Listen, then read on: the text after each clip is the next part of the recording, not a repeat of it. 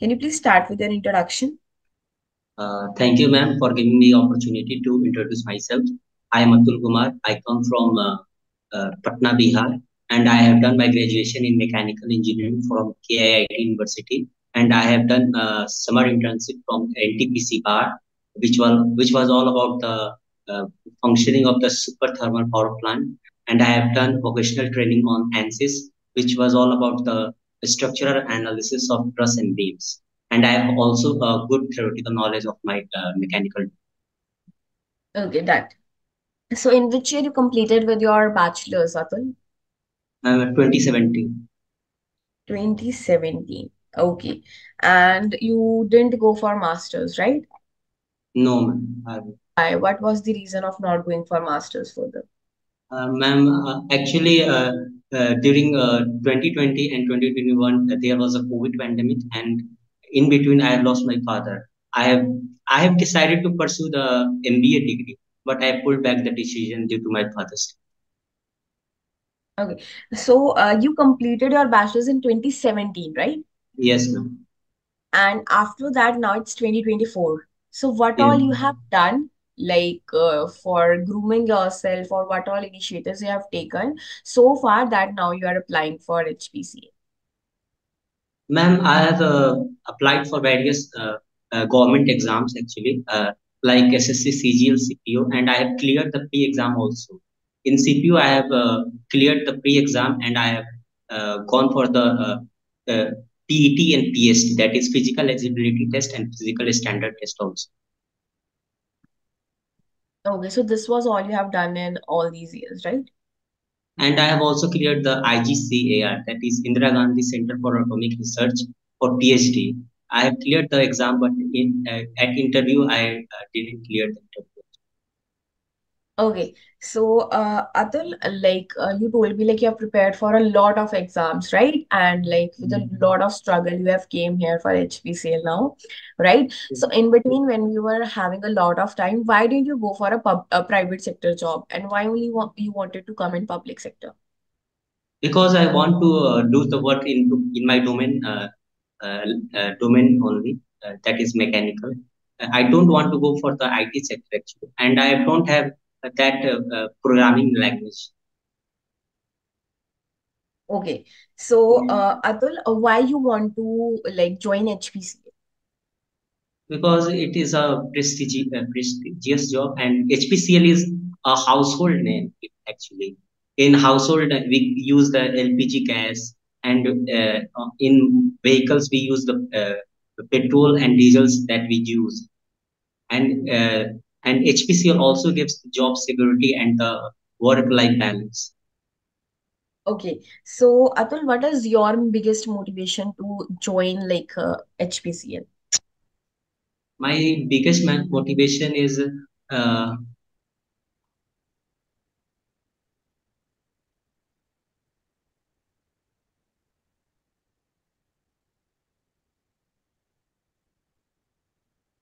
okay,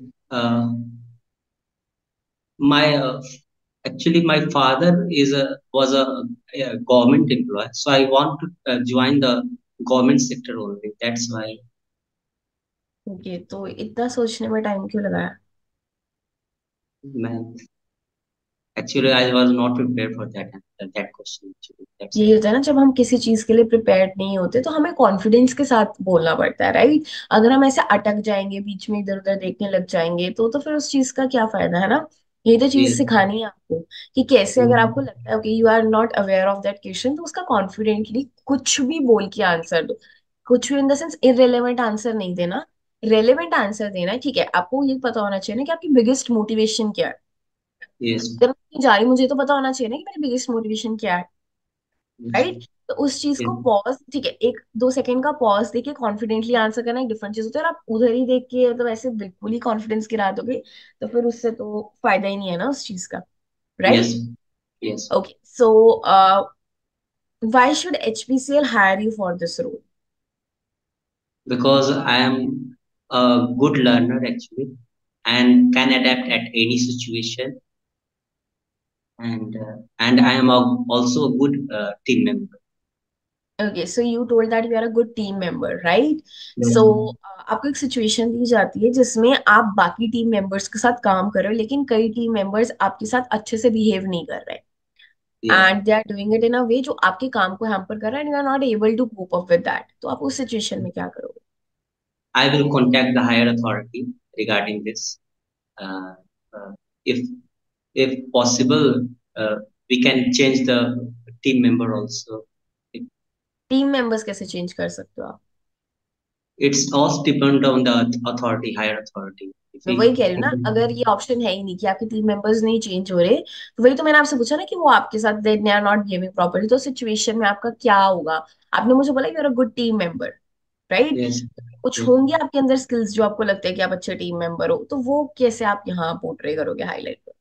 पर पहले तो मैं अपने टीम मेंबर से बात करूंगा रिगार्डिंग कि मेरे में क्या ड्रॉबैक्स हैं, एंड अगर इससे भी बात नहीं बनेगी तो मैं हायर अथॉरिटी को कांटेक्ट करूँ इसके रिगार्डिंग कि ठीक है। दो टाइप की ग्रोथ होती है अतुल, एक होती है फाइनेंशियल ग्रोथ एंड एक होती है प्रोफेशनल ग्रोथ, राइट? आपके लिए कौन सी ग्रोथ एक priority and why? Ma'am, professional growth is I think I will give more priority than the financial growth. Professional growth इसलिए क्योंकि मैम अगर मेरे पास स्किल्स होंगे तो automatically I will be financially good. Hmm. That's why I वैसे think. मैं ना आपको कुछ बातें बताती हूँ। जब आप इंटरव्यू दे रहे होते हो ना, आपसे कोई क्वेश्चन पूछा जाता है, उसकी जस्टिफिकेशन बहुत इंपॉर्टेंट होती है। Yes. Justification in the sense कि अगर आप एक लाइन में आंसर करोगे ना, आप कभी एक प्रॉपर आंसर नहीं कर पाओगे, ओके. चाहे वो कोई भी चीज हो। एक यस. लाइन में आंसर तो नहीं कर सकते ना। अगर नो. मुझसे ये पूछा जाएगा कि चलो मैंने आपसे एक टीम मेंबर वाला क्वेश्चन पूछा, सिचुएशन दी, आपको आपने यस. पहले कुछ और बोला, मैंने आपको क्वेश्चन समझा, आपने एक लाइन और ऐड कर दी। आपको पता होना चाहिए ना कि आपने जस्टिफाई कैसे करना है। यस. आपने कोई चीज क्लेम करी that I am a good team member, मैंने उसी के बेस्ड एक सिचुएशन पूछ ली, पर आप उसको जस्टिफाई नहीं कर पा, क्योंकि आपने अपनी स्किल्स ही नहीं आइडेंटिफाई करी, आपने अपनी क्वालिटीज नहीं आइडेंटिफाई करी, ये तो आपने बस बोल दिया, पर वो किस बेसिस पे बोला ये आपने आइडेंटिफाई नहीं किया। नो. चलो मैं एक एग्जांपल देती हूँ, I am a very good communicator, मैं बहुत अच्छी कम्युनिकेटर हूँ। आपको अगर मैं कोई चीज ऐसे ही बोल रही हूँ, अच्छे से बात नहीं कर पा रही, आपको बिलीव होगा कि मैं कुछ अच्छी कम्युनिकेटर हूँ? नो. मेरे को किसी ने कोई बात बताई, मैं आपको समझा ही नहीं पाई वो अच्छे से, M I a good communicator? No. मैंने क्लेम तो कर दिया, लेकिन मेरे एक्शंस नहीं बता रहे उस चीज को। Same no. गोज है, जब आप किसी चीज को क्लेम करते हो, कुछ चीज आप बोलते हो ना, उसको क्लेम करना भी हमें आना चाहिए, राइट? उसको जस्टिफाई करना हमें आना चाहिए। यस. क्रॉस क्वेश्चनिंग हर क्वेश्चन में वो बहुत बहुत करते हैं वो, जब उनको ऐसा लगता है कि अपनी बातों में आप फंस गए। यस. ठीक है, तो थोड़ा सा अपने ऊपर हमें वर्क करना है। सबसे पहला तो अपना कॉन्फिडेंस मत गिराओ, यस. नर्वसनेस मत शो करो चेहरे पे। बहुत यस. सालों से मेहनत करी है ना किसी पब्लिक सेक्टर में आने के लिए, तो वो डिटर्मिनेशन अपने चेहरे पे दिखाओ। यू टोल्ड कि आपकी यस. बिगेस्ट मोटिवेशन ये है कि आपके फादर थे गवर्नमेंट सेक्टर में, राइट? सब यस. छोड़ दो, उनके लिए करो। यस. चाहते हो ना, like you yes. Want to fulfil your dream as well as the dream of your family. Growth भी यस. चाहिए, फाइनेंशियल स्टेबिलिटी भी चाहिए, तो अगर आप चांस मिला तो वो क्यों नहीं दिखा रहे आपको चीज? यस. या तो 22-23 तारीख को कॉन्फिडेंस दिखाना है तो बात अलग है, बट अगर 21 को ही ना दिखाया तो फिर फायदा क्या? यस. राइट? तो अपनी स्किल्स पे वर्क वर्क करो, क्वालिटीज पे वर्क करो। मेक श्योर जो आप आइडेंटिफिकेशन करते हो, 1 सेकेंड होल्ड ऑन, 1 सेकेंड।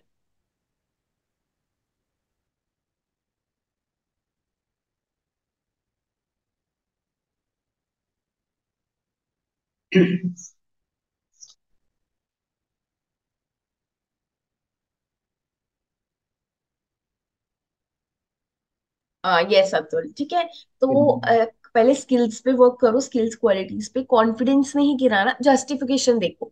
आपको पता है हमें इंटरनली, हम इतना अच्छा एकेडमिक्स करके आए हैं, हमें इंटरनली ये चीज पता लग जाती है कि हम किस चीज को जस्टिफाई कर पा रहे हैं नहीं। जब आप अपने एग्जाम्स में क्वेश्चन लिखते थे, कोई क्वेश्चन पूछा गया, आप अगर आप उसकी एक लाइन लिखोगे आपको नंबर मिलेंगे? No. Depends on the marks obviously. अगर 2 मार्क्स के अगर क्वेश्चंस. एक नंबर का क्वेश्चन है, अगर आपसे पूछा गया है कुछ, अगर आप एक वर्ड में, अगर एक वर्ड में आंसर देना तो डिफरेंट चीज है। एक क्वेश्चन पूछा गया जिसमें आपसे एक्सप्लेनेशन मांगी गई, उसमें आप एक लाइन लिखोगे, आपको नंबर मिलेंगे? No ma'am, explanation. Everything requires explanation. आपसे इंटरव्यू क्यों लिया जाता है? आपके बारे में जानने के लिए। अपने बारे में थोड़ा तो बताना पड़ेगा ना। यस। ऐसे तो नहीं चलेगा। तो थोड़ा उस पर वर्क करो, आइडेंटिफाई करो your skills, your qualities, justify your answer properly, make sure you have a confidence on your face while answering. Yes. ऐसा कुछ नहीं है जो हम नहीं कर सकते, यस। बट कर सिर्फ तब सकते हैं जब हम ठान नहीं करते। यस। अगर तो अपना डिटर्मिनेशन के साथ तो 2017 से अभी तक जितनी मेहनत करी है वो चेहरे पे दिखाओगे, अपने आंसर्स में और आवाज में दिखाओगे, तो वो हो जाएगा। यस। डन। यस। चलो। तो मैम, ठीक। ये जस्टिफाई कैसे करेंगे मैम ये गैप को? जस्टिफाई ऐसे करेंगे कि अब आपसे क्वेश्चन पूछा गया आपने कि अगर आपके टीम मेंबर्स आपके साथ अच्छे से बिहेव नहीं करे तो आप उस सिचुएशन में क्या करोगे। सबसे पहले मैं एक बहुत ओपन कम्युनिकेशन रखूंगा अपनी टीम मेंबर्स के साथ। I try to resolve the problem at that point only, so that उनके लिए भी वो चीज प्रॉब्लम ना हो और मेरी भी ग्रोथ हैम्पर ना हो। ठीक है, अगर मैं उस चीज से परेशान हो रहा हूँ, definitely I can not go ahead with that thing. लेकिन मेरे लिए प्रायोरिटी मेरी पर्सनल ग्रोथ है, मेरी करियर ग्रोथ है, और मैं अपने ऑर्गेनाइजेशन के साथ नहीं वो कर सकता कॉम्प्रोमाइज। तो मैं अपने टीम मेंबर्स के साथ बहुत प्यार से बात करूंगा, ट्राई करूंगा रिजॉल्व करने की। मे बी कुछ ऐसा हो जो जाने अनजाने में गलती हो गई हो मुझसे एंड उनको वो चीज बुरी लगी हो, विल क्लियर इट आउट। लेकिन अगर मुझे लगे कि वो चीज क्लियर नहीं हो रही, then I concern my like team leader, higher authorities, so that वो कुछ कंक्लूजन निकाल सके एंड ग्रोथ हैम्पर ना हो काम की भी और मेरी। Done? यस। यस। पता और लगा मैम ना? यस। पता और लगा ना मैम, आपको? Yes. Okay. Thank you. Thank you so much. Thank you.